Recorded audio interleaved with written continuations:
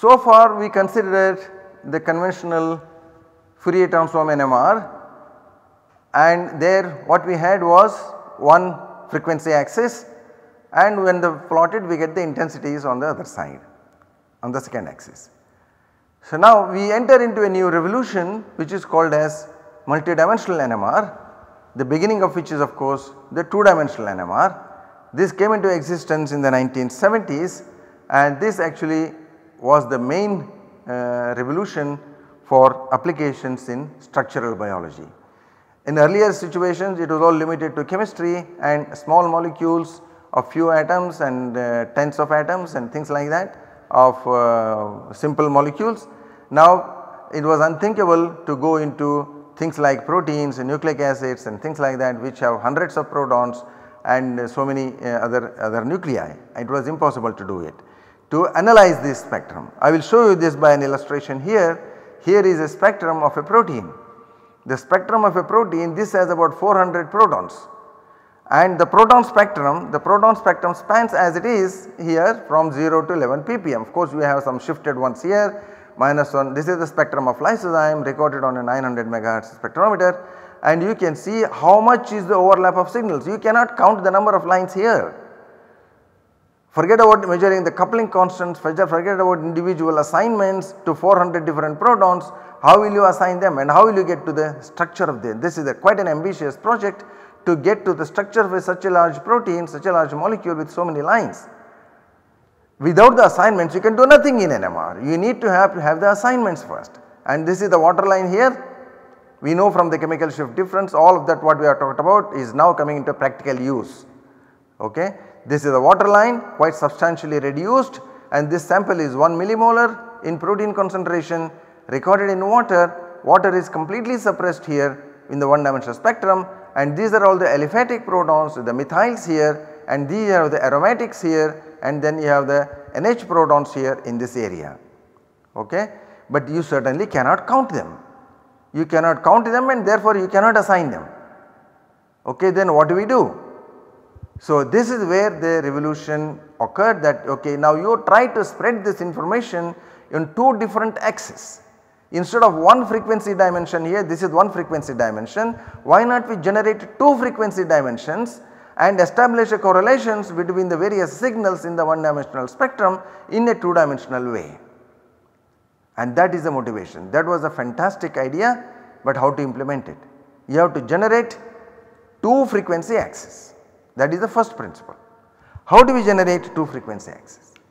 And this is the idea which was put forward, and this was initially given by Jean Jenner from Belgium, and it was picked up later by Richard Ernst from Zurich, and now it really caused a huge explosion in the applications of NMR in chemistry and biology.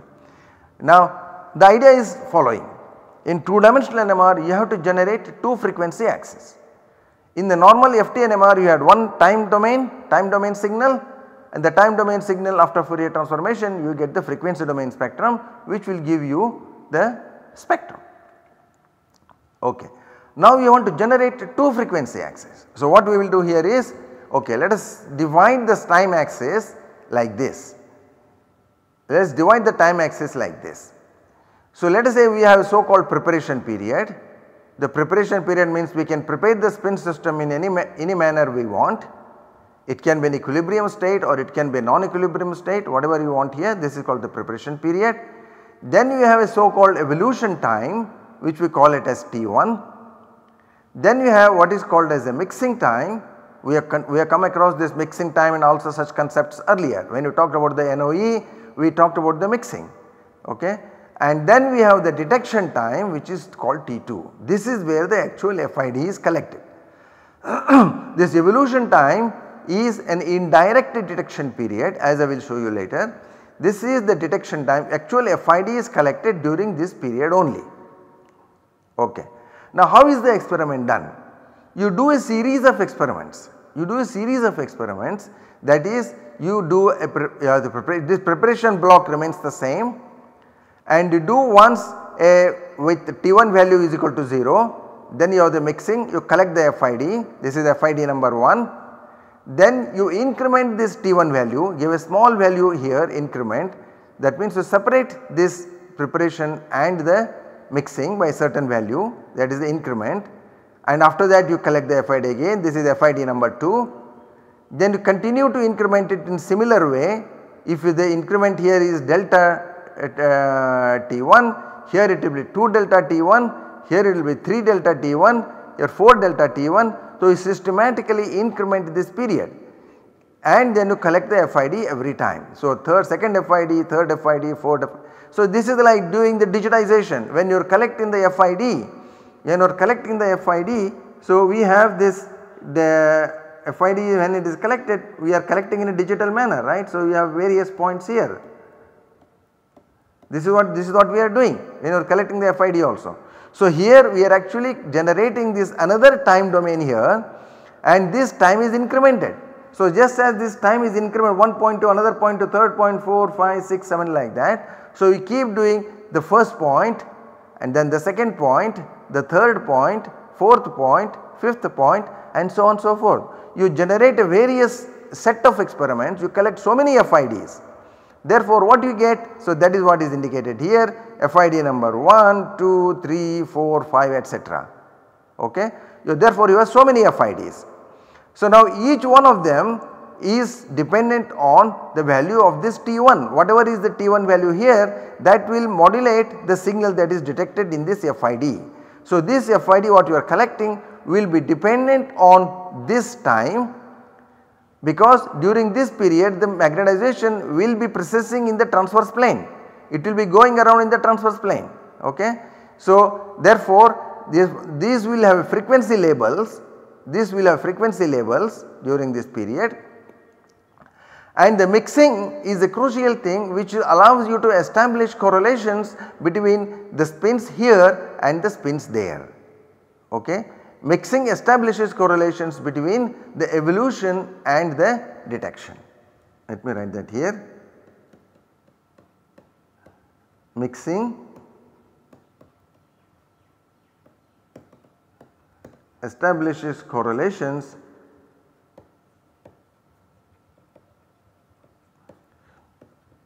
between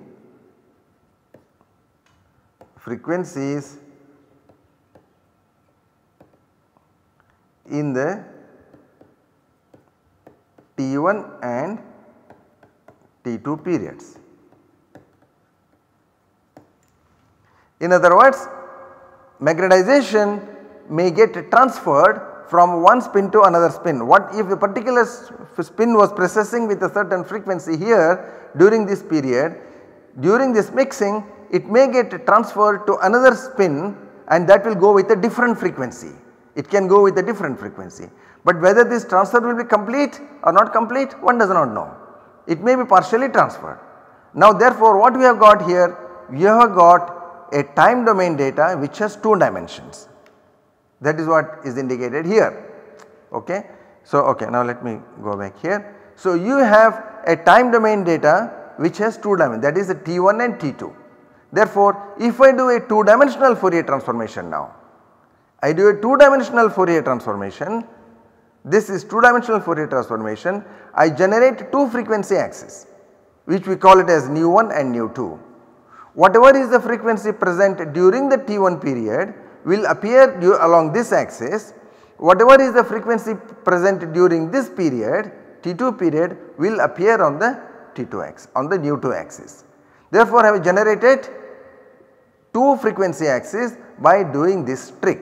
I have given an additional T1 period, additional evolution period, during which the various spins precess with their characteristic frequencies. Now the mixing may cause transfer of magnetization from one spin to another spin. We have seen this how it happens in the various examples.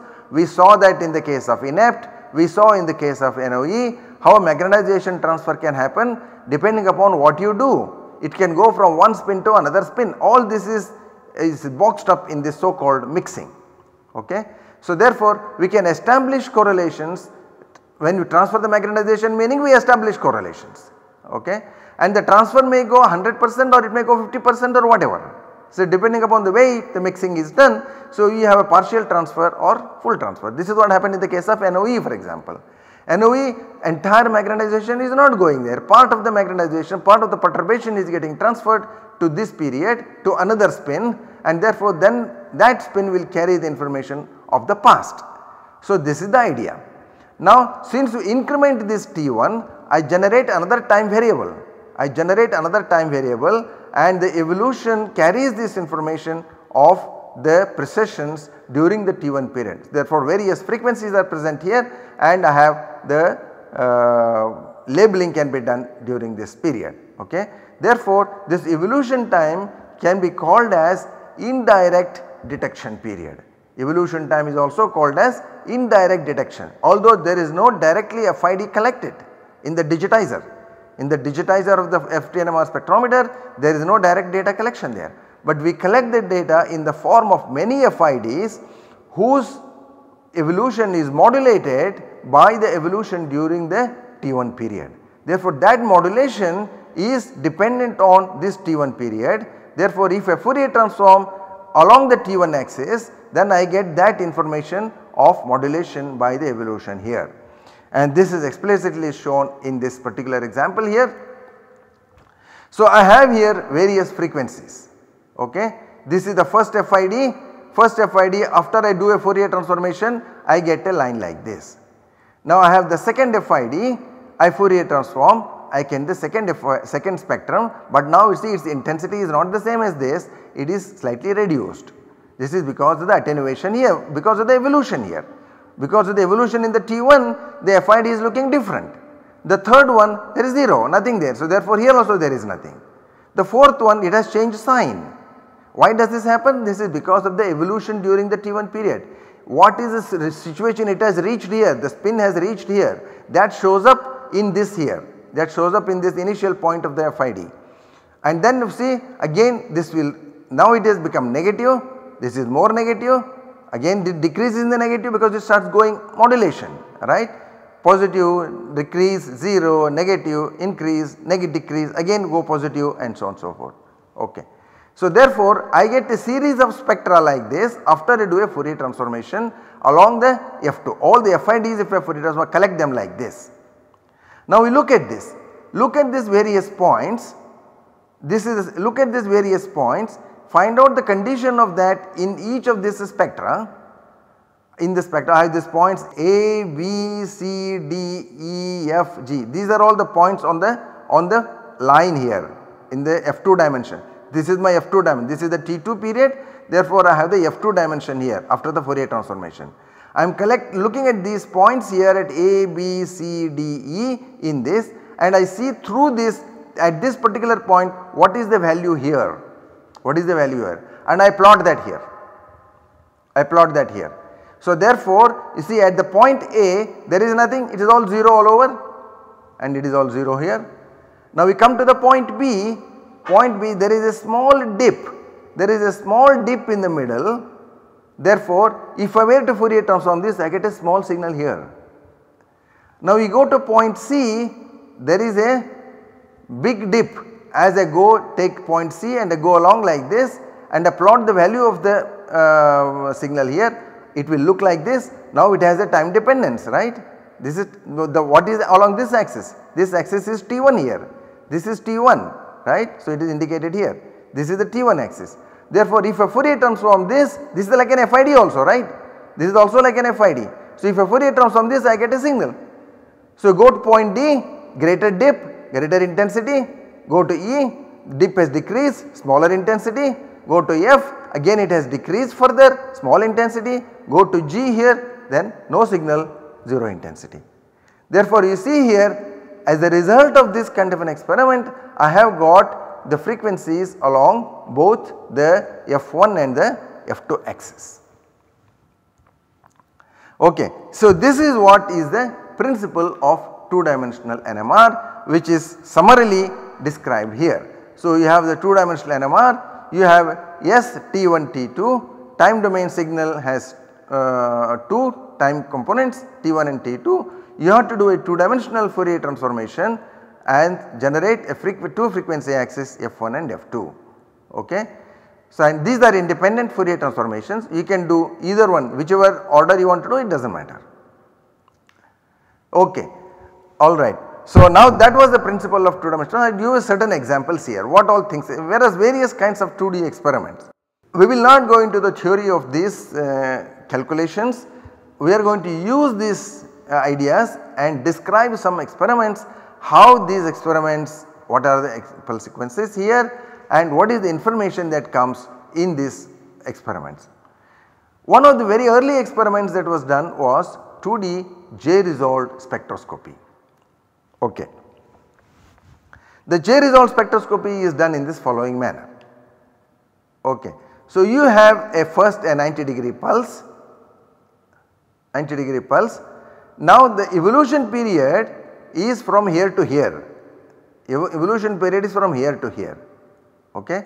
But we have put a 180-degree pulse in the middle itself, that does not matter, you can do that, but the time is incremented here. Now, what is the consequence of this? The consequence is from here to here, this is an incrementable time, you are going to collect various FIDs with incremented t values, right. So, as a function of t2. Now, from here to here it is the same as the spin echo, okay. This point is the spin echo. So, this sequence 90, 180 tau, 90 tau, 180 tau, okay, that is the spin echo. So, during the spin echo what happens? That is indicated here. During the spin echo chemical shifts are refocused, right. In the spin echo chemical shifts are refocused, but the J remains, the J information remains, the coupling constants are not refocused in the spin echo. This is what we saw earlier and also in the inept experiment we explained that how the J information is not refocused in the spin echo period and therefore the J information is present here. And this is my evolution. Therefore, what is the information present during the evolution period? The T1 period, that is a J. J information, so frequencies correspond which describe the J are present. Okay. So, it is like sitting in the center of the line and looking at the two transitions A1 and A2 transitions, how they are precessing, how they are precessing. You sit at the center of one line, the A1 and A2 are the two transitions of the A spin, you are sitting in the center because your chemical shifts are refocused. The chemical shift information is not present here anymore. So, during this T1 increment what is changing? The two transitions A1 and A2 they keep moving. Let me write that here.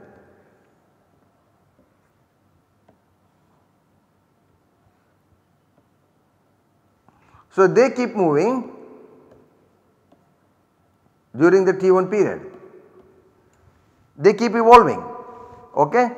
They are in the center, okay. This happens for every spin, because the chemical shift information is removed, what it is at 0 frequency, chemical shift does not have information at all. So, only the J values are present during this period, okay. That is the effect of the spin echo. I repeat here again, the chemical shifts are refocused, no matter what the chemical shifts are, that is completely eliminated at the time of the echo until this period, which means it is like sitting at the center of the multiplet for every nucleus, because the chemical shift information is not present. It is like sitting at the center of every multiplet for in your spectrum. Therefore, we consider only this kind of, I take a two single doublet, the two transitions keep evolving as a function of T1, okay. Therefore, what is getting modulated as a result here? So, what is the modulation that is happening? J evolution is contributing to the modulation. So, therefore, J evolution, therefore, if I were to Fourier transform along the T1 period, what I am supposed to get? I should get the J information. J is the frequency, I should get that frequency, right. The angle modulation creates a different phases and the FIDs will be modulated by that evolution. Therefore, if I Fourier transform along this, I should be getting the J information. What happens here in the T2 period? T2 period I have done nothing, I am collecting the data as if it is a normal one dimensional spectrum. I collect the data as if it is a normal one dimensional spectrum. One dimensional spectrum has both chemical shift and the coupling constant. Therefore, I have the J plus delta, both informations are present here during the detection period.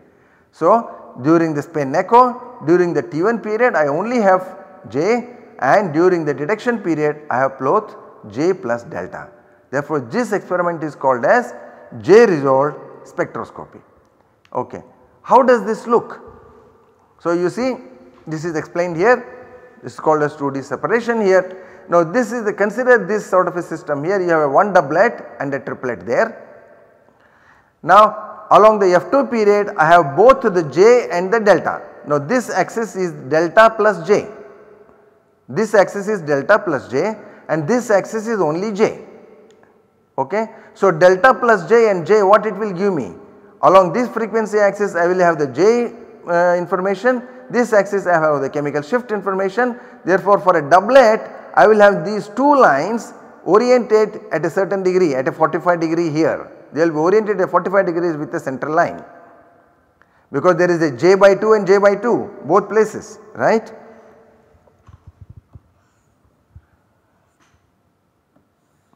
So, this is the center and this is a doublet, right. So, this is J by 2 here and this is also J by 2, the doublet. So, the doublet, this is J, this total is J. From the center to the end it is J by 2. Therefore, one of them goes up here and this is, and then the total from here to here is J. That is what is called as the J separation. Along one axis I have the J information, along the other axis I have both J plus delta. Okay. So, therefore, when I consider in the 2-dimensional spectrum I will have these the peaks appearing at an angle of 45 degrees, because you have J by 2 and J by 2 means it is an isosceles triangle. Isosceles triangle means it is a 45 degree angle. Therefore, I will have here the doublet appearing like this and the triplet will also appear like this, and we have the, in the triplet of course we will have the one line at the center. Okay. Therefore, triplet of here.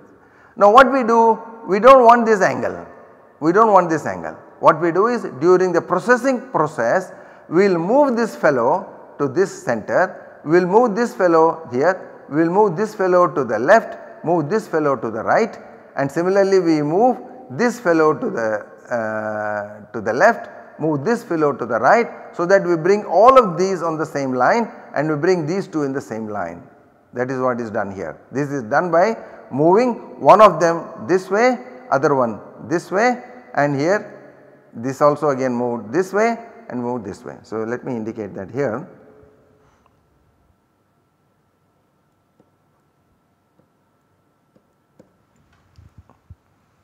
Okay, when you move this, so they will all come on the same line. So, as a result I will have this spectrum. Okay. Now, you see on the J, on the, this is the F1 axis, or it is also called as the J axis. Now, I have simply looking at the separations here, I can measure the coupling constant, and if I take the projection of this I will have only one line. If I take the projection here,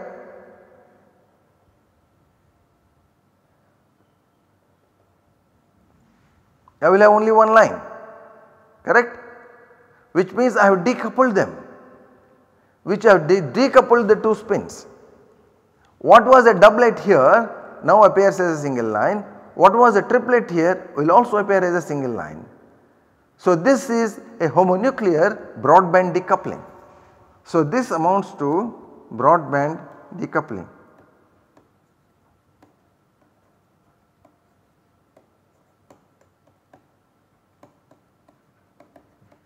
The coupling information is removed.